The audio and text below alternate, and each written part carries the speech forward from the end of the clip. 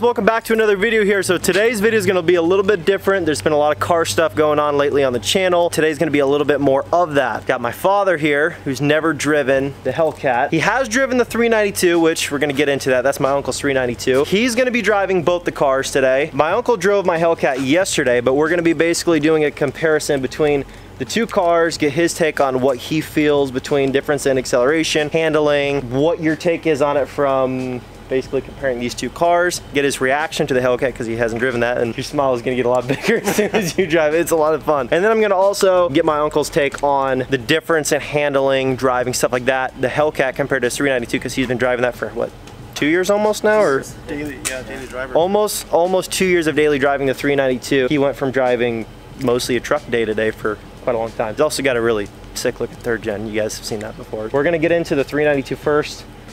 We're gonna get his take on that, and then we're gonna move on to the HELLCAT. So we're in the 392 here first. First thing you're gonna notice is all the red interior. So if I scoot the seat up a little bit further, it gives me more leg to push the pedal down. Right? Exactly. Yeah, sport mode. So Dale, what is your favorite thing about this car? If you had to tell somebody out there who's curious about a 392. First of all, in one word, acceleration. Now, I'm really impressed with its performance. Like, I don't necessarily need to go high end, like on speed, but I don't need to go 120, yeah, but I just like getting, yeah, I like to, yeah, be able to get out and punch it and go, and yeah, I love the acceleration. Kind of the difference for us, which I appreciate, is the 4-door on this, because we have a family of 6 kids. Yeah, it's just kind of nice to be able to, you know, take kids with us at times. Yeah.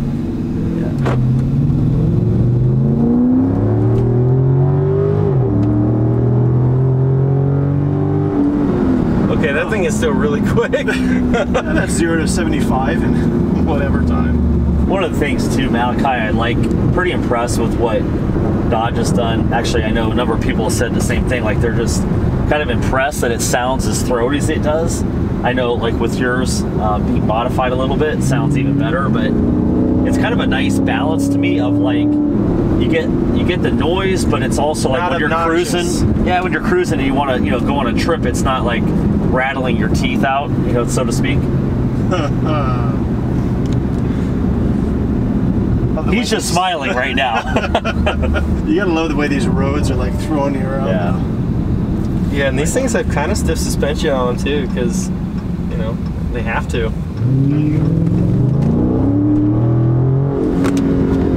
Do a 0 to 60 if you want to.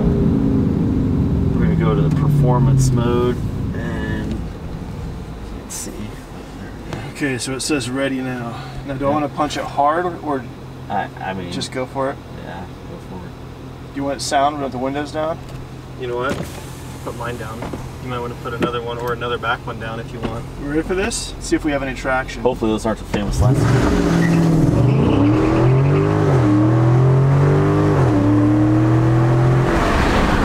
My best time is 4.4 seconds, 0 to 60. That was 5.2. It's impressive. What's impressive is, watch what, like even like going up a hill.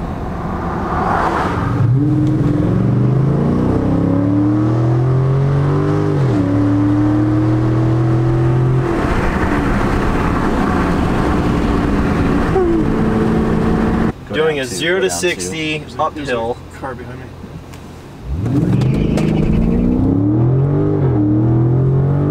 In the cop car. Again, that doesn't count.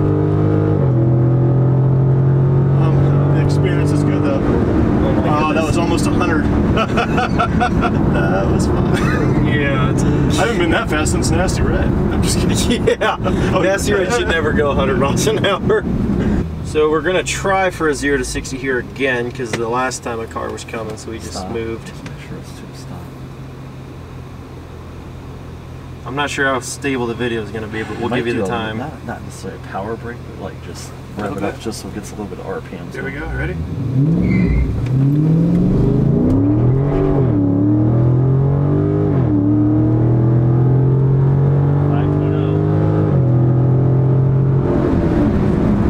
There's also 3 adults in here. You ready? Yep. That's a good run right there. 5. 2.0 again. Man, this car sucks. Okay, so what's your thoughts? You've driven this car before though, haven't you? I have. Have you driven it that hard before? Yes. Okay. What's your first thoughts on the 392? I love it. First. I mean, realistically, like, I can't imagine anything faster than this right now, so I'm excited to drive that one. But I think this one has, more than enough. that one's a little scary. What's your thoughts? You've driven them both. What's your opinion? The word scary on the Hellcat, yeah, for sure.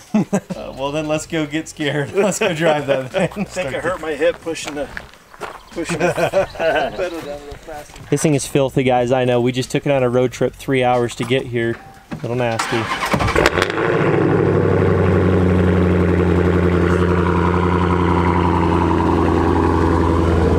I'm in the back seat of this. It's actually not that terrible unless you're sitting behind somebody that's 6'2", then it's horrible. But here we are. What's your first impression differences? First thing that you notice in the interior, what are the main things you would point out? How this kind of swells up. Makes you feel like you're in a cockpit of a jet. I like the old school instrumentation gauges. Nice little retro look. Late 60s, early 70s. Yeah. Steering wheel feels a little bit thicker. Maybe. Oh, it looks a little different. Same as his was. But this says it's 707. What was yours? Mine doesn't show. I'm scared back here. I'm scared. I'm scared up here. I shouldn't be, but I am. I gotta get a feel for it. I might drive it just a little bit first. Just to try. This thing's freaking loud. Careful.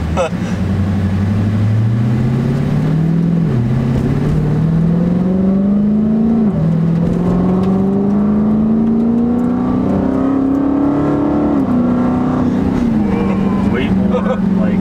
I didn't even barely put stuff on the pedal. Like I was pinning yours. I was getting it to the stop. I didn't do that. Light 'em up.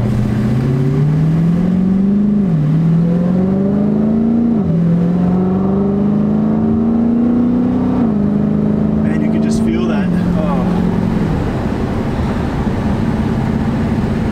That's called happiness. That feeling is happiness. That's what that is. Just get a test run. You gotta come to a stop. You gotta come to a stop.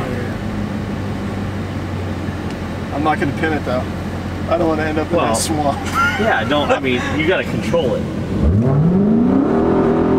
Whoa. It's gonna, okay, yeah.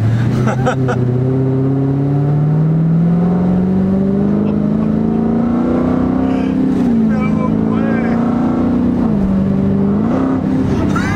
Oh my goodness. There's so much more throttle yet. You're like tearing up. You're smiling so hard. God, my face is hurting. Oh, it feels good.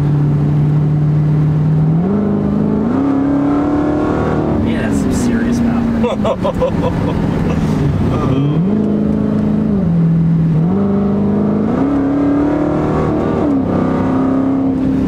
Let's go this to 80 like that. I know. But that's why it's got really good Brembo brakes. Feel heavier to you? It felt like heavier to me, like the car. Yeah, I mean, it's definitely got a different feel. But it's not that much heavier. Like that's what's crazy. When you look on paper, it's like less than 200 pounds different. Yeah. It feels like a wider stance, and it sits up a little bit higher. I like the firmness of the steering wheel. Yeah, I like that. I don't know if I'm going to pin it yet, but I'm going to.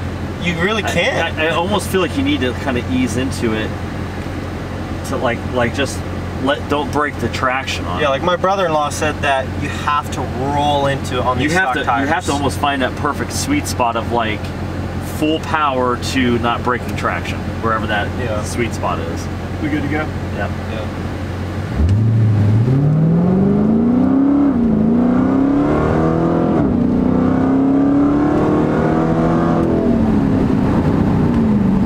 It's hard. Yeah. It's got too much power. It's got stones, man. Like, what do you say? Oh my gosh. I mean, if you had to pass somebody, there's no like. You can pass anybody. I mean, it's like. Maybe not anybody. Hey, pass this cop. Careful on the bridge with fishtailing.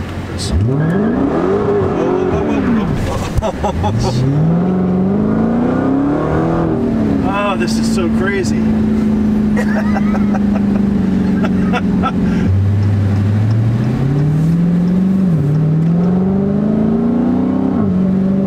yeah.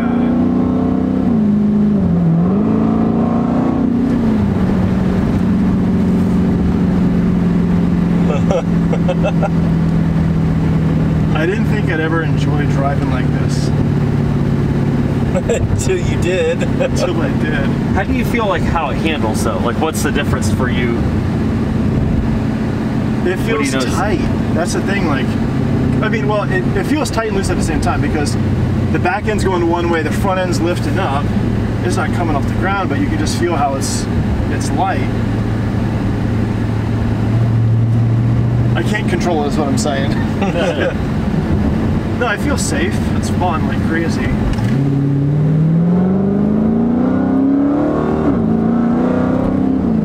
Holy smokes.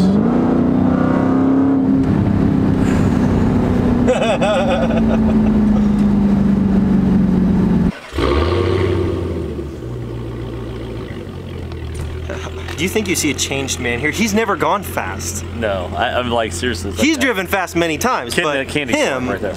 Yeah. My dad, he's a 40, like you said, 45 miles per hour to work. That's his go fast time. So the big question is, Do I get both?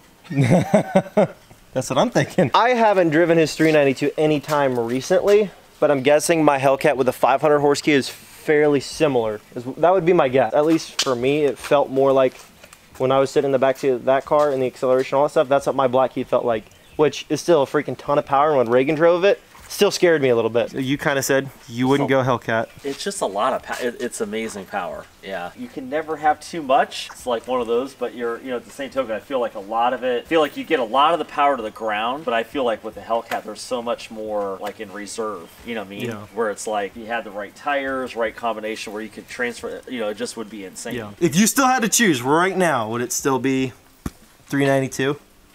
Would that still be your preference? I like my 392. I really do. This is your first time ever driving fast. This is the fastest car I've ever drove. Ever. Yeah. I drove that earlier today, and then I drove it again just a few minutes ago, and that car puts a smile on my face. And we were, of course, not on public roads because that wouldn't be the right thing to do. No, we were down in Mexico. We were trying to do launches with the 392, and even with the power there, his tires aren't the best at this point. But even the power there, I was having a hard time beating the record, if you will, because I was losing, a second and a half? Just trying to get, just because there's already so much power, that thing just spins, and I'm pinning it. Yeah.